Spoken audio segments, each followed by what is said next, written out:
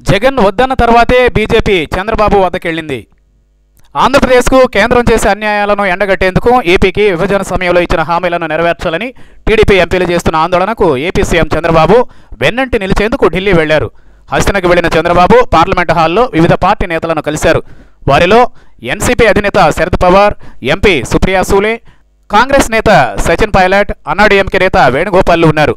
వారందరితో మాట్లాడిన చంద్రబాబు కేంద్రంపై అవిశ్వాసానికి మద్దతు ఇవ్వాల్సిందిగా కోరినట్లు సమాచారం.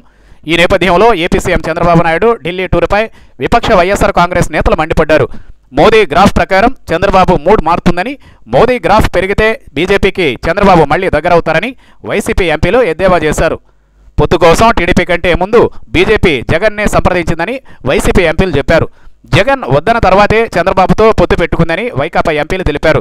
ఇన్ని రోజులు మోదీకి మద్దతుగా ఉండి 4 ఏళ్ల తర్వాత అన్యాయం జరిగిందంటూ చంద్రబాబు దూరం పెట్టారని విమర్శించారు. 4 ఏళ్ల పాటు బీజేపీతో అంటగాగిన చంద్రబాబు ఇప్పుడు కాకమ్మ కబుర్లు చెబితే ఎవరు నమ్ముతారు అంటూ వైకాపా ఎంపీలు విమర్శించారు.